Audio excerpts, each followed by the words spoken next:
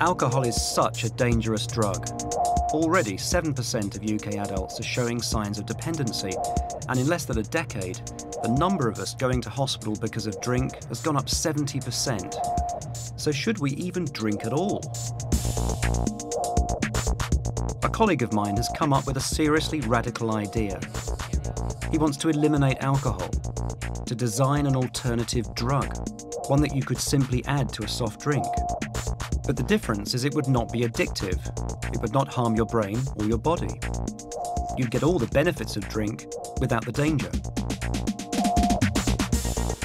If his drug works, ideally the next generation of children will never even touch alcohol. He's in the research stage, and I'm going to be part of the experiment. David, I've sometimes heard it said that alcohol is so damn dangerous that if it was discovered today, it'd be banned. Oh, that's undoubtedly the case. I mean, we are currently banning drugs that are very similar to alcohol, like GHB, GBL, 1,4-butane-dione. These are all alcohol equivalent sedating drugs which are very dangerous in overdose. And those are banned or being banned, and I have no doubt if alcohol was discovered today, it would be controlled under the Misuse of Drugs Act. If I'm going to take this similar but not identical compound, what am I going to experience?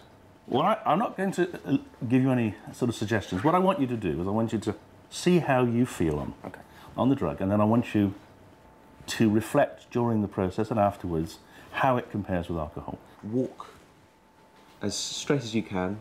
The drug was likely to make me feel tipsy, so before I even took the pill, they had to check my normal balance.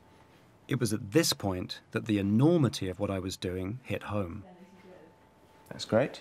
As I start to think about whether this is going to work or not, I'm left with a sense that actually it could be quite a powerful effect. And maybe it'll give me some effects that I don't like. And so that I'm now that I think about it, I'm a more apprehensive subject than I was a few minutes ago. This was a highly experimental drug. Only a few people had ever tried it. And the condition was that I was in a hospital, closely observed, with resuscitation equipment on hand. Perfect. All right. I want you to take each of these now, please. Okay, so down the hatch? Down the hatch. Okay. The drug would target some of the same receptors in my brain that alcohol does, but I didn't know which ones. Thank you. So I just sit back and... You sit back and do whatever you do if you were drinking, yes. Don't know if you want to share that with us.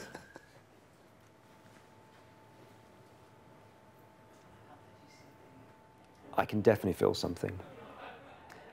And what I'm feeling is relaxed.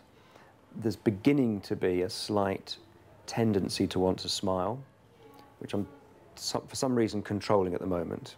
But I'm beginning to feel a little lighter, and my mood is definitely much higher than it was this morning.